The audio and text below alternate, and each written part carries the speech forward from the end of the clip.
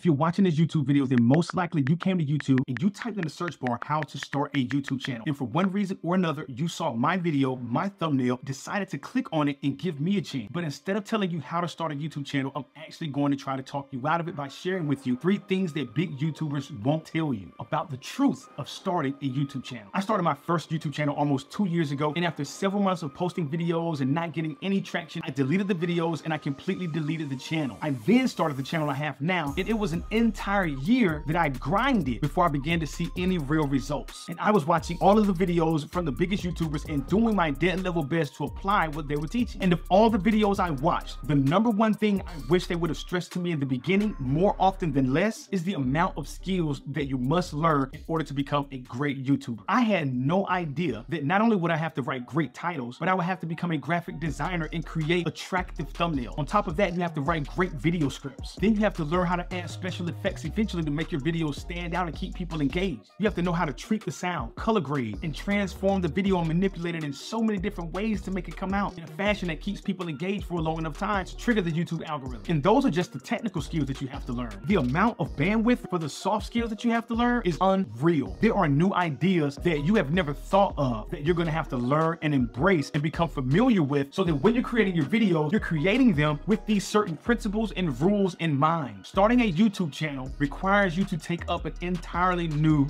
framework of thinking about a platform. It's nothing like Facebook. It's nothing like TikTok. It's nothing like Instagram. It is its own beast. It demands to be fed weekly. So whenever you see a title that says the easiest way to start a YouTube channel, just know that the word easy is being used to get you to click on the video. The second thing big YouTubers won't tell you is how to actually get views for your videos when you first start. And so what I want to share with you now is the only strategy you need to focus on when you start your YouTube channel to get views and subscribers and to get your watch time up and grow as a YouTube content creator. And that strategy is to focus on search results. YouTube is the second largest search engine in the world. What that means is that you need to find out what people are actively searching for on YouTube and then create videos that answers those questions. And then you either need to create an attractive thumbnail or pay someone to create an attractive thumbnail so that you can get views for those search terms and not constantly be frustrated because you're putting out videos every week, but you're getting no views, you're making no progress, and you are not seeing growth. So how do I find out what videos to make, Corey? There is a secret tool that all of the big YouTubers use, and it's called vidIQ. This tool will give you everything you need to research the most searched and most relevant keywords in your niche so that you can make videos that are relevant to the searches that people are performing on YouTube every single day. I'll put a link to vidIQ in the description. You can add it to your Chrome browser, and then it will even give you statistics on YouTube channels and so much more. But if you open the desktop app and you type in a keyword, it will tell you how many people are searching YouTube on a monthly basis for that keyword. And not only the search volume, but it tells you how many competitors you have creating content for that search term. And then it takes into consideration the search volume, the amount of people creating content for that search volume, and it gives you an overall difficulty. Anything in the green is a go. You should be making videos about it. But you want to make sure that the keywords you're targeting have a very low competition and any traffic at all will do. This strategy allows you to find keywords that don't have enough traffic to attract the attention of big YouTubers, and so they don't make videos for these specific search terms. So the traffic may be only 2,000 to 3,000 people per month, but if you're able to get a sizable portion of that traffic, you can start to see some quick wins and results for your brand new YouTube channel very quickly. The last thing that I'm going to tell you that big YouTubers won't tell you when you're starting a new YouTube channel is that you do not have to start organically. Some content creators have become enamored with the idea of growing organically, while other content creators have approached it from a business perspective and leveraged their resources to promote their channels and grow quicker. If you want to see how a brand new YouTuber promotes their channel with the resources they have in the very beginning that big YouTubers won't tell you about, then watch this next video.